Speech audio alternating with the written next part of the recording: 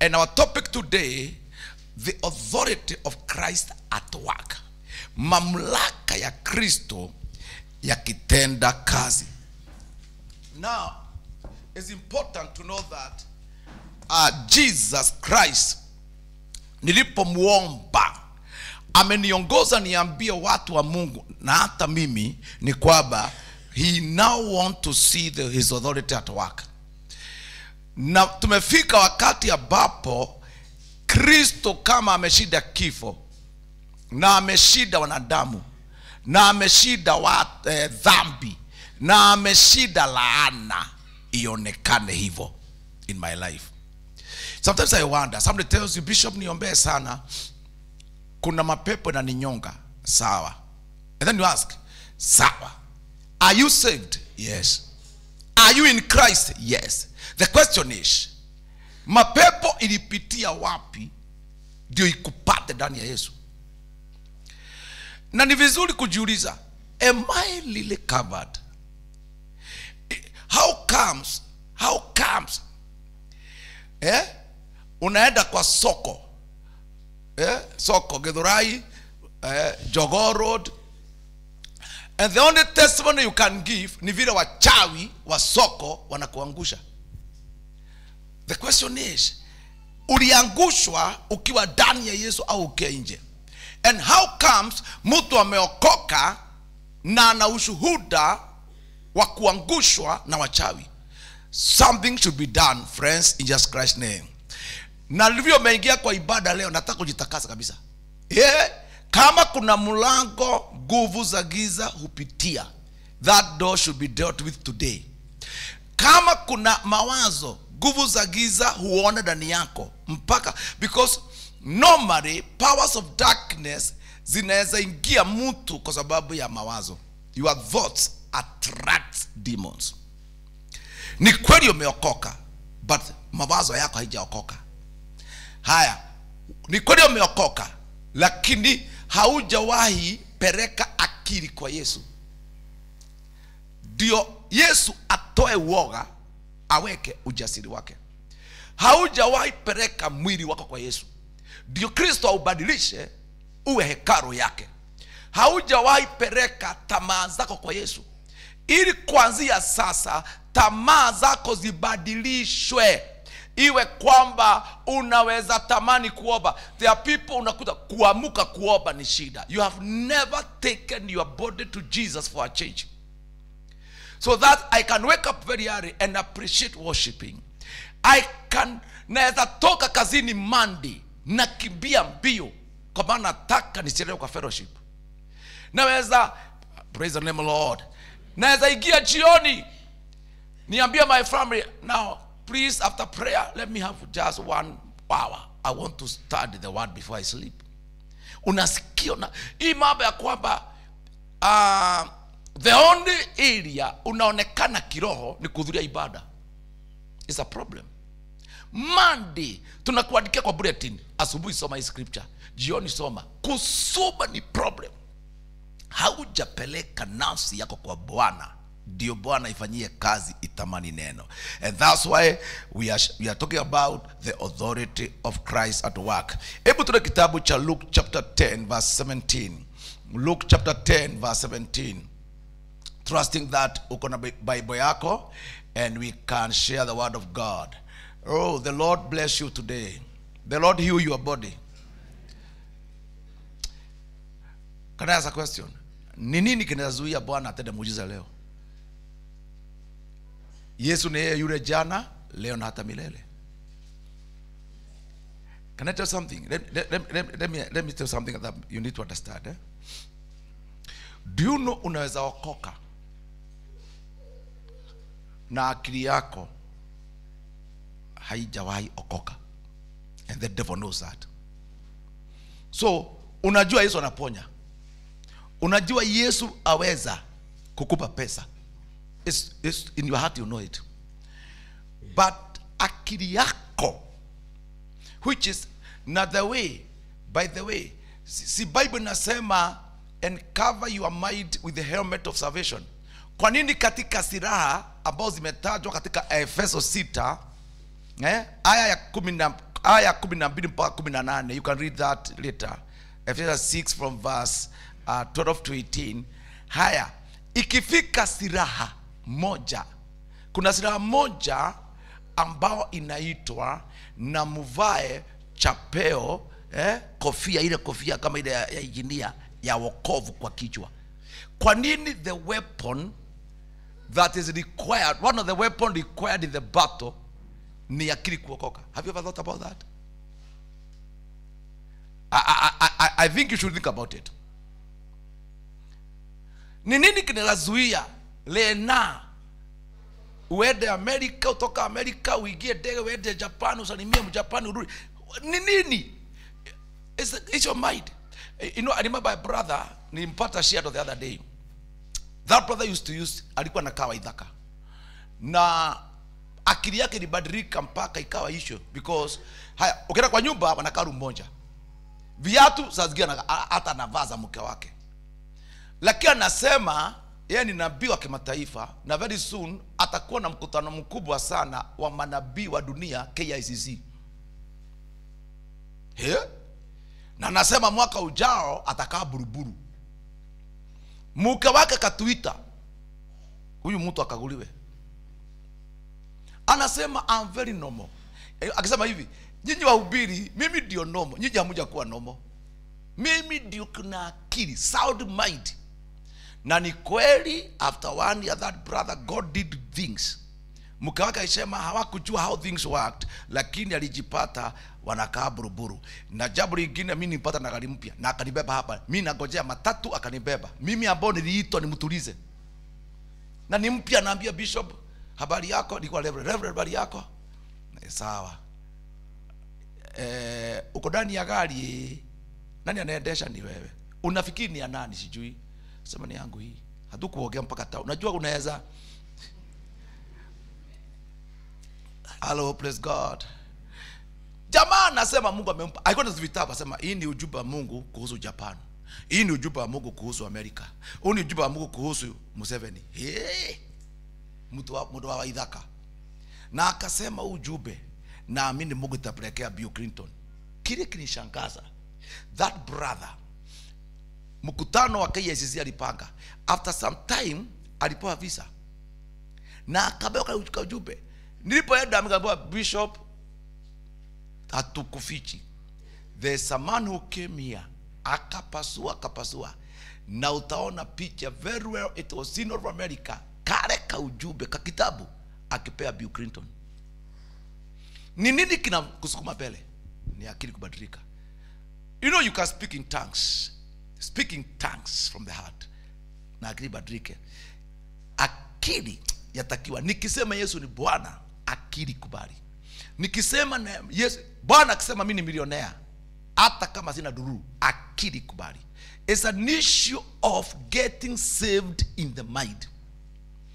You can be a bishop, you can be a church elder, you can be a leader, but your mind haijaokoka. Kwa maana akili huwa ina record ya mambo yote umepitia. Akili huwa inaweka record ya kila shida ya dunia. Akili ndio inaweka record ya ukiona news ya CNN jioni, akili ndio inaweka hiyo record, si miguu. Akili ndio inaweka record ukiona nyumba kubwa kwa barabara, akili. So akili huwa, unless you are very careful, it's a complicated part of person, kwamba akili kubaki na neno la Mungu na litawale, you need to work a lot. Hello, praise God. Ukitoka hapa bana Kenywa, upate matatu moja pale imechorwa nyoka na nyuma scorpion, si miguu inaona, ni akili. So akili imeingiza. Ni kweli, ukiwa kama matatu upate mwanamke ako uchi, si tumbo inaona, ni akili. Hello, praise God. Ufika kazini, ukute kazini mahali uliacha bagi yako imeondolewa, si tumbo inaona, ni akili. Akili kuokoka na kukombolewa, iwe kwamba neno la Mungu linakaa likiwa safi kwa akili, inahitaji mtu ambaye ameamua na ni muombaji. And that's why Bible says, be renewed, be transformed by the renewal of the mind. Let's go to the scripture now. Authority of Christ. Jeremiah, Luke chapter 10 verse 17. Nasema hivi. I hope. Luke chapter 10 verse 17.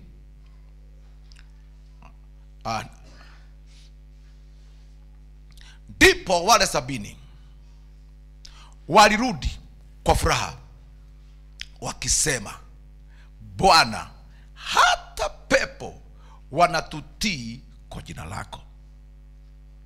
And the 70 returned again with joy, saying, even the devils are subject unto us through your name.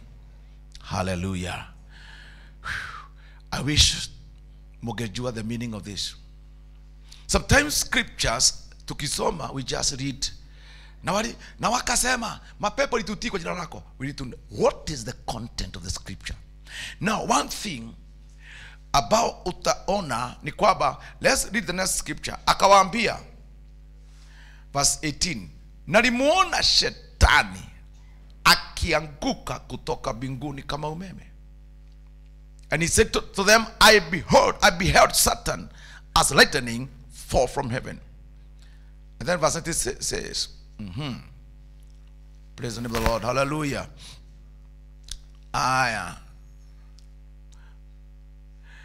Tazama, hebu tuende verse 90. Tazama, nimewapa amri ya kunyanga nyoka na nge na nguvu zote za yule adui, wala hakuna kitu kitakacho wadhuru. Number 20. Lakini musifurahi kwa vile pepo wanavyowatii. This is powerful. Bali furahini sababu majina yenu yameandikwa mbinguni. Yesu, tuache hiyo. Musifurahi. Let me tell you something. Kuna kitu ataka muelewe. Now, Kristo, wanafunzi wanaleta report ya kile kilitendeka pale kwa huduma hapo. Lakini nikiombea hapa mgonjwa apone, naweza kuwa na kile ninaongea ni kwamba kwa madhabahu ya kanisa tuliombea kipofu akapona. The disciples are talking about where we were and where you sent us. Tulipotumia jina lako, hakika pepo zilitutii. Now let me say something. Ainua Yesu Kristo. Kristo katika John 15 alisema hivi, mimi ni mzabibu, nyinyi ni matawi, baba yangu ni mkulima. Haya, the disciples wanaongea kuhusu wao wenyewe kutumia jina, demons zilitii wao. Actually they are talking about we were obeyed. Kama mungejua, the larger part of this scripture ni wanafunzi kugundua kwamba they have been obeyed. Now anytime utakuwa ni wewe peke yako na uone ni wewe, Satan can finish you. But if you go to John, let's join another scripture here. If you go to John 15, let's go there very quickly, or maybe let's have in the screen. I am the true vine. Can we read this? I am the true vine, my Father is the vine dresser. And then verse 2, every branch in me that does not bear fruit, he takes away. And every branch that bears fruit, he prunes that it may bear more fruit. Verse 3, you are already clean because of the word which I have spoken to you. Number 4, abide in me and I in you, as the branch cannot bear fruit itself unless it abides in the vine, neither can you unless you abide in me. What makes you a producer is not yourself, it's abiding in the vine. You need to know the secret of ministry. Anytime tumekuwa na wahuduma, Bwana akaanza kuwatumia watu, wakaona matendo na mhuduma, wakasahau mhuduma ni branch. Ukasahau brother, ulipoenda kununua hiyo shamba, you are just a branch. Ukasahau kwamba ulipooa ule mke na harusi ikawa successful, you are just a branch. Ukasahau ulipoenda ukazaa watoto watatu wana, you are just a branch. Ukaona ni wewe, na ukitoa ushuhuda ni wewe, there is a likelihood very soon utaibika. Very soon Satan you straight somewhere. Now, katika mwanadamu kuna tabia that needs to be handled. Mwanadamu ana ubinafsi, na hiyo ndio iliangamiza Adam na Eve. Shetani aliona that element na akasema nitajenga hiyo. Nitaondoa Jehova, sifa za Jehova, nijenge sifa za mtu. Ukiangalia Genesis chapter 3, the devil said, mama alisema, Jehova alituambia. The language that Adam na Eve had ni kwamba Jehova alituambia tukigusa lile tunda au tukule we shall die. Kile Adam na Eve walijua is what Jehovah said. Haya. And the devil comes here asema, now kuja hapa nikwambie kitu. Wewe, you shall be like God. Wewe.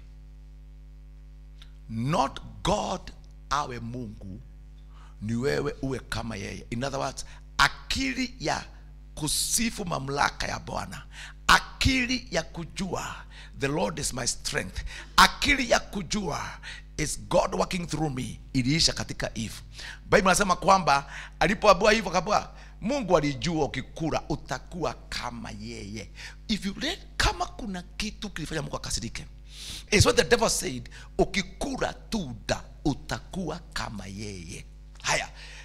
When the devil said that, Bible says, mwanamke badara ya aliact aseme, no way, I cannot be like God. Wacha Mungu aitwe Mungu na mimi niitwe kama huyu. The Bible says, mama alipoinua uso hivi, akaona mama tatu, akasema the tree was good for food. Muti wapendeza kwa chakula. Amen. Number 2, it is pleasant to the eyes. Wapendeza macho. And number 3, it watamanika kufanya mtu awe wise. In other words, it can, iji na wise sio wisdom, ni ujaja. Ni inaweza, let me say this. There are times like now, ukianza biashara na umeokoka, somebody can come in akuonyeshe njia za ubinafsi, uache sifa za Mungu, uanze kutumia ujaja. Utaenda bali, kwa maana Mungu alianza na wewe ndiye akuinue na akupe baraka ambazo hazina huzuni. Si ni kweli? Sasa, now this is what I'm saying this. We need to understand the issue ya Yesu. Tukirudi katika Luke, Bible inasema demons obeyed us. Kama kuna kitu ambacho nikataka kuepuka ni hiyo kitu. It is true. Lakini mimi ni nani pepo zinitii? Kristo anasema kama vile branch haiwezi kuzaa na haiwezi kuwa na uhai mpaka ishikanishwe na mti, hivyo ndivyo hamwezi lolote, hamwezi kuzaa lolote unless you abide in me. The issue is, demons is true they obeyed me, but the issue is, demons cannot obey me. Demons, they obeyed me because of something else. I tell the truth, you need to know, anytime God blesses you, you are blessed not because of yourself. There is something else beyond yourself. Kama Mungu tu angekuwa ni wanadamu anajenga, angeachana na mambo yetu. But God is in the business of making his name known. God is the business of bringing his glory on earth. God is in the business of making his glory take dominion. Kwamba Bwana angetaka anybody ataona nyumba yangu, familia yangu, aseme hakika kuna Mungu. When that is mentioned, I tell you, God will just bless me more and more. Hallelujah. Hallelujah. Ukinunua gari mpya ajabu, let me know, anybody who sees this vehicle will know that there's God in heaven. Whenever that is mentioned, God can give you anything. Ukisimama hapa uimbe wimbo uone mapepo ikitoka, watu wakiokoka, ujue it's not me. Kama ni mimi, there should be something else beyond me. And because of that, I am a branch, but I thank God because I am attached to him. And because I'm attached to him, I'm a producer of glory. I'm a producer of his power. I'm a producer of his science. I say to you, friends, nataka mujue kushikamana na Kristo ndio siri. Now, let me say something else. Jesus akasema hivi. Ukiangalia hii scripture, inaenda Kristo, before Jesus aseme kitu about is Luke 10:17 to 20, it has 4 issues. Issue ya kwanza ni report ya kwamba demons obeyed disciples when they used the name of Jesus Christ. That one is okay. The next verse is issue ya shetani kuanguka kama umeme. That is a very contrasting report. Are you hearing this, friends? Mnaniona vizuri? Haya. Mimi namwambia Yesu mapepo ilifanya nini? Let me tell you something. Anytime ninahubiri crusade, Mungu anaokoa sana. Huwa najua niko hatarini. Huwa najua sasa vita imeanza. One time, a very funny person came to my office. Kabia, Bishop, hunijui, but mimi nilikuwa kwa crusade ya Githurai the first day. Kabia, sawa. Did you get saved? I thought, Bishop Sikiza, I came to attack you. I knew crusade where you will be. Where you are the. But you know, people said when to the crusade ya Githurai, the first 30 minutes sikubiri, I prayed a lot. Niongoza maombi because I sensed. And then aliniambia yeye was introduced to Satanism. Na amekuwa and wish we should go to pray to obey Thika Road. Black spot. Alinitajia some black spots. And what she's been doing. But what she did, alipoona crusade imefaulu, alitorokea nguvu za Mungu. Na akajua Bishop Gatimu ni pastor wa Bahati. So what she did,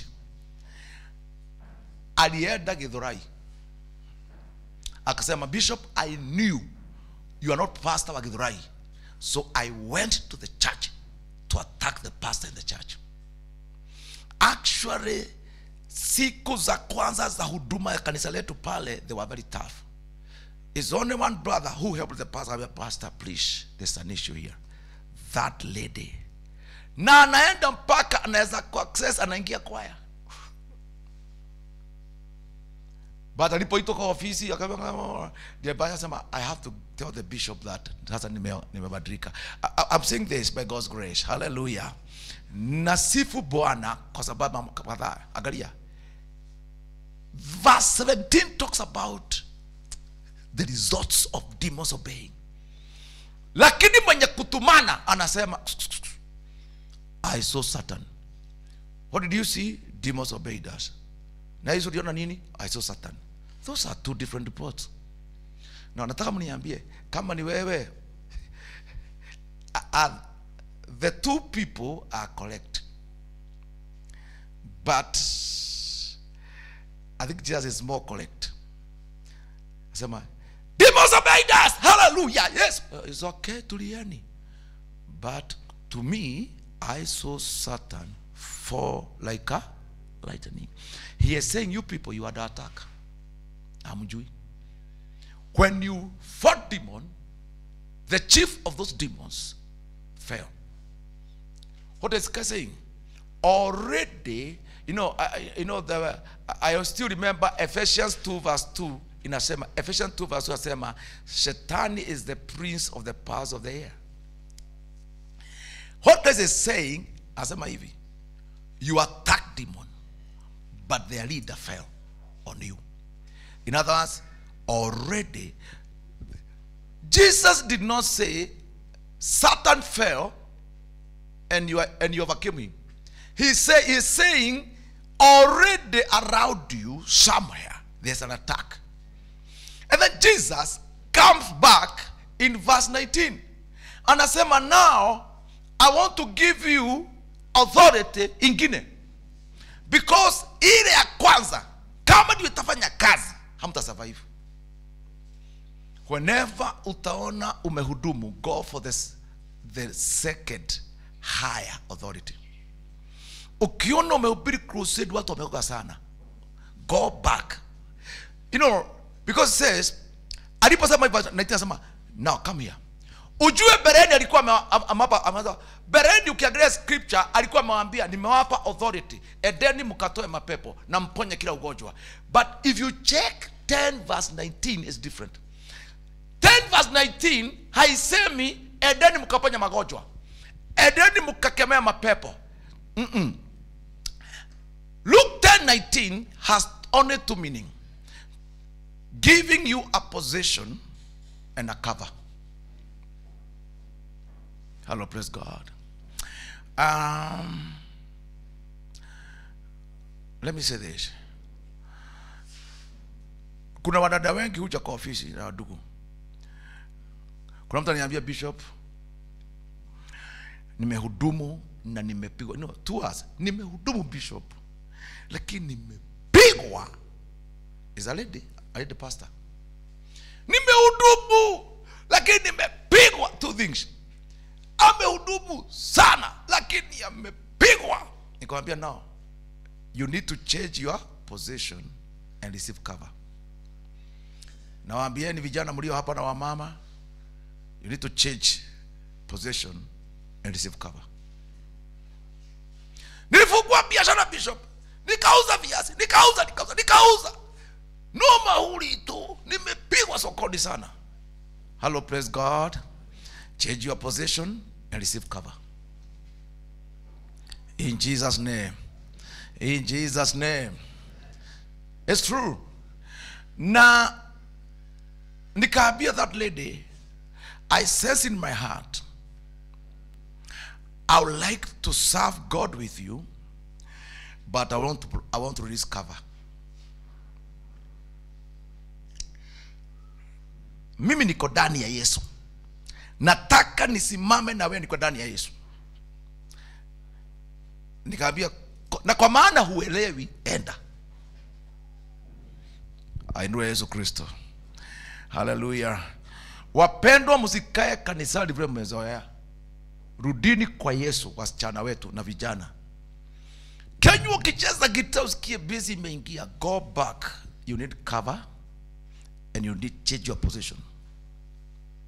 That's why mnaona msichana aliiba. Just check huduma duniani. Unakuta alidi aliiba katika arena. Tulipokuwa na crusade ya Bonke ya kwanza, there is a brother among all people walicheza vyombo. Kuna ndugu mmoja alicheza trumpet. That man. But after crusade hakukaa wiki mbili. We said the sad news of the crusade, fulani ameaga. Jamani, akacheza hiyo kitu, nasikia hakuna mtu Kenya anajua kucheza trumpet kama that brother. Wow. Kitabo mubi. But now, wasasema, oh yes, God is using him. No. No, please, go back. Bereni ulipewa nguvu ya huduma. Now this time God gives you power, authority, position and cover. There are times Mungu hakupei nguvu ya huduma sasa. Ni wewe anapea mamlaka. Akasema, behold, I give you authority. Now this time, hasemi, I am sending you to preach. I'm sending you to heal. Now this time, I give you authority now. And this authority changes your possession. Hallelujah. Hizo vitu shetani anatumia akiagua kama umeme. For instance, let me tell something. Na msikize. One of the thing ambao utendeka katika hiyo mambo ya shetani kuangua kama umeme. One, destroying family. Destroying. Umetoka huduma, but your family imepigwa jambo. Jambo la pili, magonjwa isiyopona kama cancer, sukari, blood pressure. Magonjwa ambao itakuua. There's no hope. Terminal diseases, terminal. Si malaria? We. Shetani atakuwa kama umeme. Malaria najua utapona tu, utakunywa chloroquine. Homa ingine tunakuwa naye hapa, utakunywa sijui nini. Ni ugonjwa ambao ukienda hospitali doctor says hatujui, hatujui. Unatoka from one doctor to another. Doctor to another. Na maisha yako unakuta that's hello, praise the Lord. Leo nikiuliza watu hapa, ni watu wangapi ambapo una ugonjwa huo unatibiwa and doctor says utakaa na madawa? Utakuta watu wengi kuna hiyo. Siku tukaenda sherehe kama mazishi au lazima MC masa sema na yaseme na mtapewa maji na wakati kuna wanasema in case masaa yako ya kukunywa dawa imefika, they always say that where pale kuna maji. They always talk about a place to go masaa ya dawa ikifi. It is known kuna masaa ya dawa. And sometimes we give water kwa maana kuta huyu mtu ako na shida ya blood pressure. Akikaa kidogo akosa maji kwa mwili, mnaona anakodoa macho. Mwingine lazima akae karibu na choo kwa maana hello, praise God, ako na shida kwa mwili ambao lazima aende haja. Mwingine hawezi enda kwa mahali alale kwa maana huku liharibika. Lazima avae diaper na hajazeeka. You know, things that are shameful. Things that withdraws you. Things that destroys your heart. Hali yako kusoma waambie watu wewe ni mtu wa maana inashushwa. That's why you need to go back. Not sasa sio nguvu ya huduma. Hapa Bwana haongei kuhusu huduma, anaongea kuhusu mtumishi wake and his possession. Akasema kuanzia sasa nawapa mamlaka ya kukanyaga nyoka na nge. In other words, nyoka na nge are powers of darkness. Shetani hutumia kuagusha watu. Witchcraft, magonjwa isiyoeleweka, vita. By the way, hello, praise God. Hii mambo ya satanism mnasikia iko na watoto na nini. Unakuta kwa nyumba mnawawa ovyo. You know, confusion is those powers zinazoshusha watu ziwe chini ya miguu yenu. And number 2, and over all the power of the air. Mwenye nimeona akianguka kama umeme. Now, hamuna tu nguvu juu ya pepo zake, hata yeye chini ya miguu yenu. And I give you cover. The third one yasema, and nothing shall by any means hurt you. Now I give you cover. You need to go back for this. Nasema ukiona na biashara inafaulu, uone umeanza kuwa kamrembo kazuri, uone brown umeanza kutoiba mzuri, go back for this. I have dealt na gospel singers. Eda liva ruduliza hao watu wote, hata wale wana hata waluya. You know, the other day did it after na kama bishop sitakulipisha kitu, you know, right? 1987 niliwasaidia sana akiwa sisi na daddy somebody wakiwa hana chakula. I said, where did I help you? Na akasema, bishop, mimi sitalipisha. What you shall do, wewe nipe tu kuku ya waluya, nikule kuku. Alikuwa kwa show moja analipisha 100,000. I've less, and most of the gospel singers about to renew wakati moja, they never went back.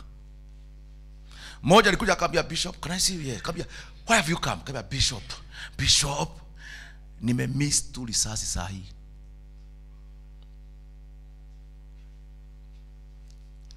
Dada wetu anaitwa Jenny Modhoni alipotoa wimbo unaitwa Materetha, akabarikiwa. Bishop, I've just missed a bullet. What happened? Bishop, don't know why. Akasema katika uibaji there are Satanists who want to finish her. Nikamwambia, now you need to go back for authority. Don't just sing.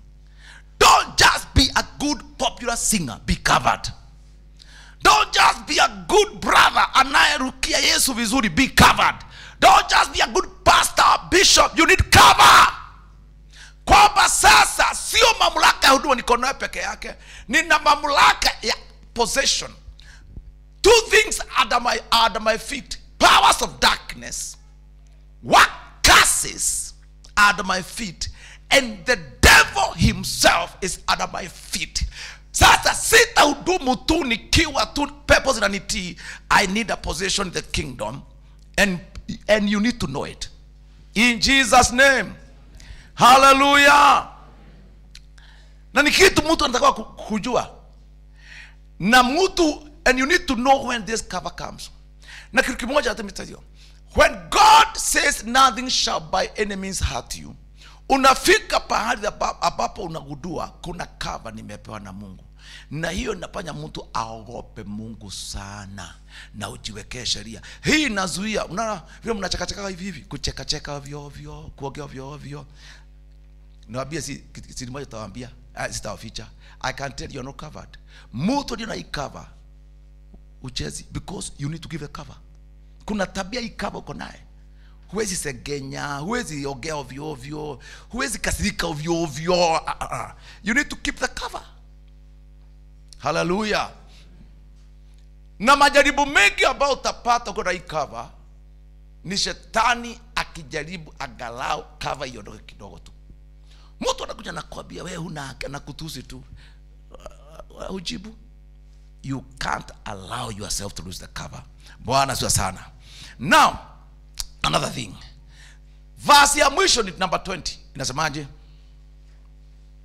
Nevertheless, do not rejoice at this. What? The spirits are subject to you.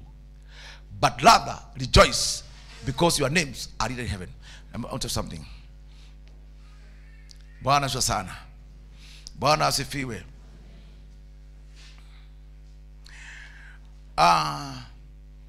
Wakati wa President Moi, katiba ya Kenya ilikuwa inasema mamlaka yote iko na president. Mashamba yote ni ya president. Pesa zote ni zake. President angesema uende Central Bank upewe milioni 200. No siulizwe swali. Governor lazima akupe. Hakuwa anaulizwa maswali. Moi angesema shamba iko na kuru ya eka 600 upewe. Hata hatumani upewe. Within 4 hours uko na title. Nguvu ni yake. Sasa wale watu walijua walingangania sana kuchaguliwa kuwa maempina. Kama wakati wa Moi, campaign ingefanywa sana ili ukaribie nani? President. Hello, praise God. Hallelujah. Na bwana, mnajua sasa wakati huo zilikuwa za Kano na Moi. Mtu angetokea hapa amevaa tai ya Kano na iko na jogoo, mnajua huyo karibu na nani? Na serikali. Unajua ujamani ile neiba yangu tu. Kaka nikatheo kalia kaka. Lakini kakona tai ya Kano. Ukaogopa. Ukiona mtu wakati wa moyo, ukiona minister amekuja hapa na kuna bendera. Kama wakati mmoja kuna minister alikuwa anaitwa JJ Kamoth. I still remember that thing 1979. Kama sijasahau. Is this when miaka ya 80s. Kamotho alikuwa minister na alikuwa general secretary wa KANU. Huyu ni mtu ambaye ungemguza hivi. Ni mtu wa kutingiza kidole, iko kutingiza kidole. Kenyo hajui hiyo. Now akaja kwetu, MP wa kwetu hapo anasikizana. So kama alienda fundraising, akakuta imeharibiwa, chakula imeharibika. Kama hakuhitaji kuongea na anybody. Si akona bedana na bodyguard. State House, kabia mkubwa. Mimi ni waziri wako, nimeaibishwa. Mimi nisikia matangazo that day. Moi anakuja kwetu within 2 days. Kile kishakasa kwamba Moi alikuja na the whole cabinet. Akina Mwangale, akina Biwott, akina huko. Mimi niona the full cabinet. Hapo Kamodhari, hapo. Akasema nani huyu anachezea Kamodho? That statement was dangerous. Mimi huyu MP even today sijui yako wapi. Mimi sijaona mtu ameenda napiga magoti kama napokea sakramenti kama ile ya padri. Kusema ni wewe utajua mimi ni rais. That man mimi sijui yako wapi. Sijamsikia tena. Na moja akasema Kamodho asichezewa. Kamodho alikuwa kafupi. Hata uko na sura mzuri kuliko kafupi kilo kama 60. You see? Hello? Na Kamodho alikuwa na watu wakagema mko hapa. Watu wakagema na akina mkiwa na meshuki nyinyi. Wapi watu wakagema wako wapi akina Kamau? I remember kampeni kafanywa mkatoa Kamodho. Kamodho alipoona kule kihesabu kona leo meshuka amenishida. Hata ngoje itangazwe. Haraka State House. Mnasikia Moi amechagua Kamodho kama MP maalum. Na Kamodho ndiye minister wa higher education. Within 2 days hapo mlitangaza kwamba ameshindwa na mishuki. Kamodho anakuja na bendera na marriage lover, amelidwa, anasema mkitaka shule mtaona. Nani mtaona? Ni wewe. Mkitaka pesa serikali nani anazaletea? Ni wewe. Na ni kweli kagema mishuki hagefanya anything. Alijenga tu mishuki kwa tekniko. Shule Kamodho na CMP lakini ndiye amekaribia nguvu. You know what God is saying here? Christ is saying here. Praise God. Usifurahi. Ni kama alikuwa anaambia watu, usifurahie kwamba wananchi wamekuchagua, furahia kwamba unajuana na mkubwa. There are people ambao wako kwa dunia sana wanasahau mkubwa. And what is kile ambacho ndio siri kubwa ya huduma ni vile mbinguni ninajulikana, na mbinguni huwa ninatumwa, na mbinguni nimeandikwa. Kuna kuandikwa, hii jina kuandikwa mbinguni is very deep. Kuna kuandikwa katika kitabu cha uzima, lakini kuna kuandikwa katika level ya kihuduma, level ya mamlaka. Bwana Yesu asifiwe.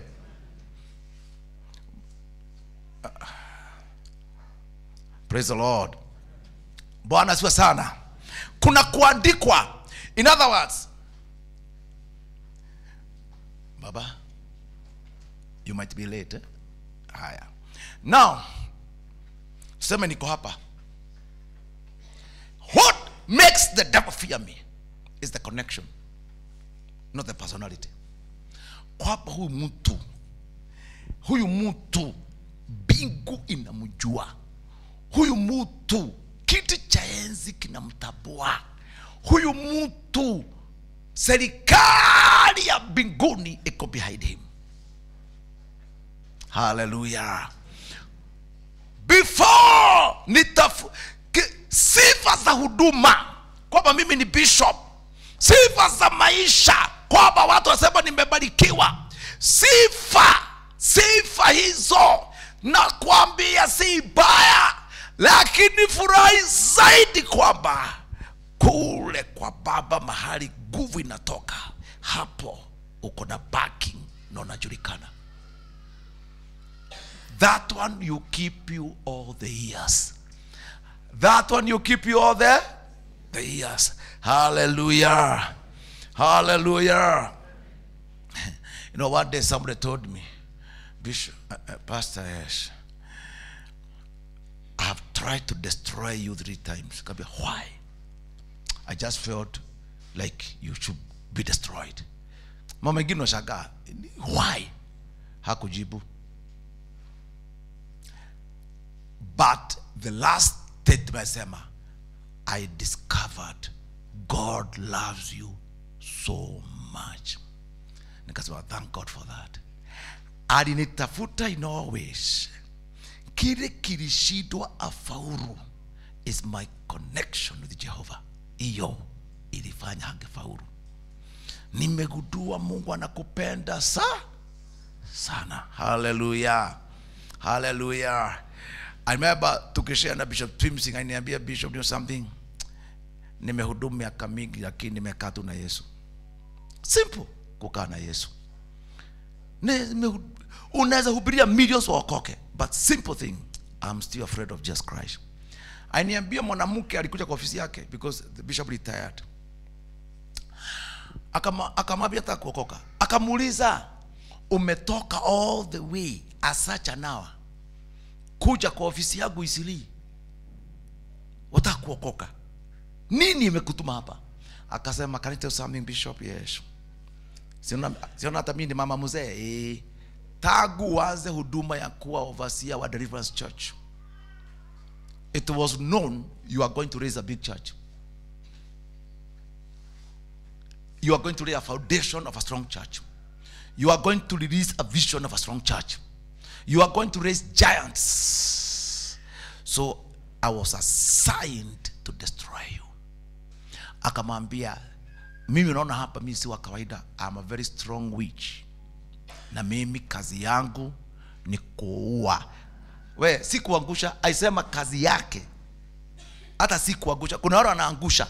Aisema kazi yake ni kuua wahuduma. Kuua. I make sure amekufa.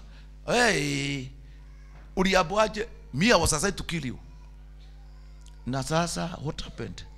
Akamwambia, miaka yote umekaa huduma kwa huduma, wewe na mke wako na watoto wako Mungu huwalinda sana. Akamuuliza, one day akamwambia, give you an example of an attack. One day tulikugojea Kitui mahali kuna bridge, na tulijua hiyo area tukikuangusha hakuna mtu atakusaidia, hata ambulance, you will die there.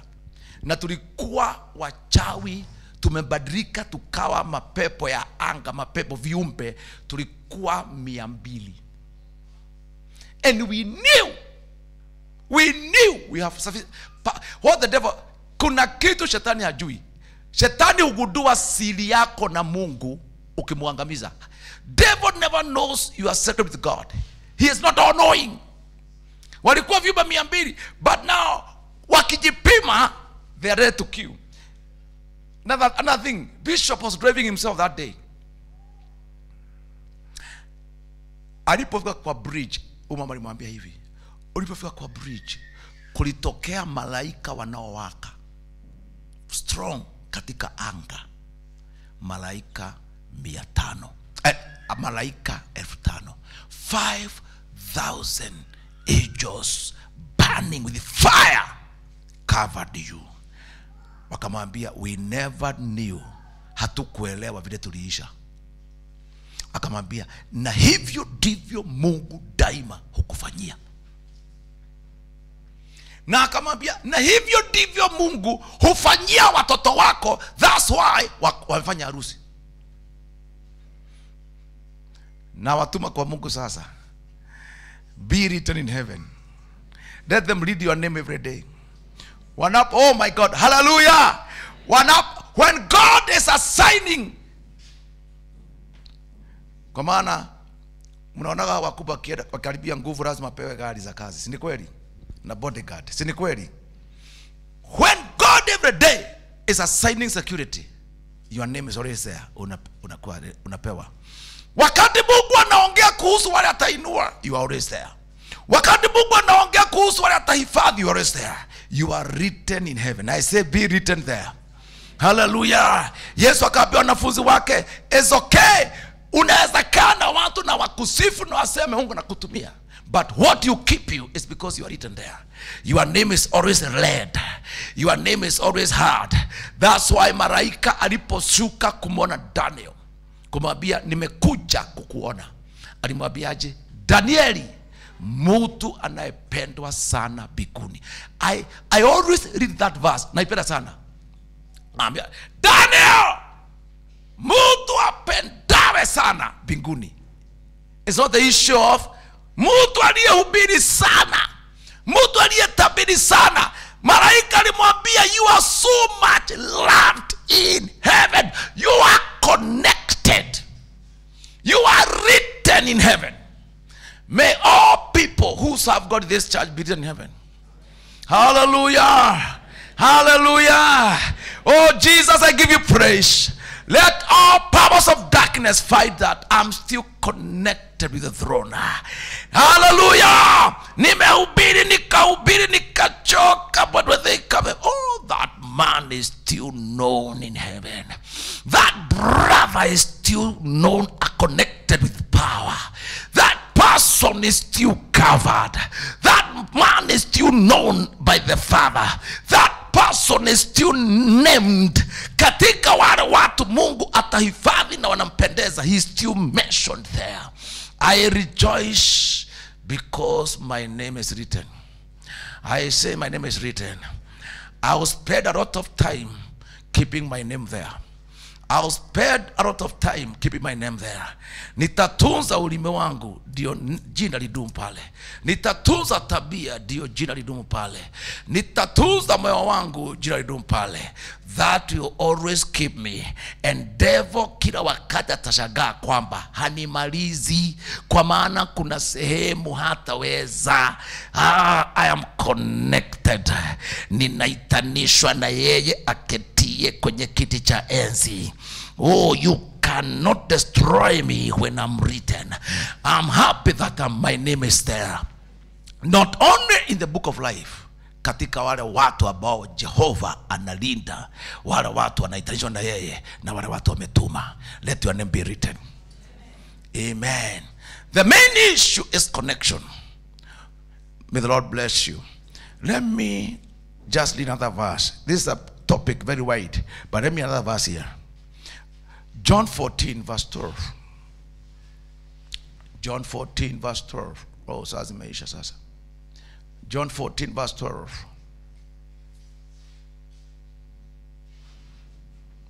Inasema, amini amini nawaambieni, yeye aniaminie mimi, kazi nizifanyazo mimi yeye naye atazifanya, naam, na kubwa kuliko hizi atafanya, kwa kuwa mimi naenda kwa Baba. Maybe where if you be second service you discover this. Now look at this verse. I say to you, he who believes in me, connection, eh? The works that I do, he will do also. And greater works than this he will do, because I go to my Father. May God help you. This is a very deep secret of the kingdom. Secret of the kingdom. Tutaongea second service. Because you see, there are two aspects of doing great works. One, ninamwamini Yesu kabisa. But another thing, ni mama Yesu kusema kwamba na nimeenda sasa. He is talking about I'll do great things because I believe in him. Na mwenye nimeamini ameenda kwa Baba. Na akiwa kwa Baba, that's a very deep connection. Kristo amekaa kwenye mkono wa kuume wa Mungu Baba kwa ajili yangu, na akijua I'm connected with him. In other words, Jesus is saying, I'm going to be a priest. Naenda kuwa kuhani kwa ajili ya mtu ambaye ananiamini. And when I'm there, I'll make sure nimesababisha huyo anayeniamini atende mambo makubwa. Jesus is a facilitator. Jesus is a mediator. Hallelujah. Ni kama hivi, kuja hapa. Hallelujah. Tuseme huyu sasa. Hallelujah. Tusikie kuanzia leo huyu the State House controller, na tujue ni rafiki wa President Ruto sana. Kwa hivyo at the same time, si tumekuwa naye hapa, si ni mtu wetu, azatuambia na hiyo mambo bishop inakusumbua, na wacha hiyo, hata ingine itaisha leo. Why? Kwa maana ako mahali nguvu iko. Ako hapo akiwa ananijua. Ako hapo akiwa anabeba mahitaji yako. Ako just next to the power, na hapo ndipo atanena mambo yako. And because of that, atasababisha utende mambo makubwa kuliko kawaida. Ninaenda mahali nguvu iko. Ninaenda makao makuu, mahali great things come from. And because of that, if you believe in me, I'll make sure, because I sit next to power, I'll facilitate mambo makubwa sana through you. Tutaongea hiyo another day. It's deeper than the way we think. How can God use you to do mighty things? His verse, ukijua siri yake, utajua how God can use you to do mighty things. God bless you. Let's start for prayer.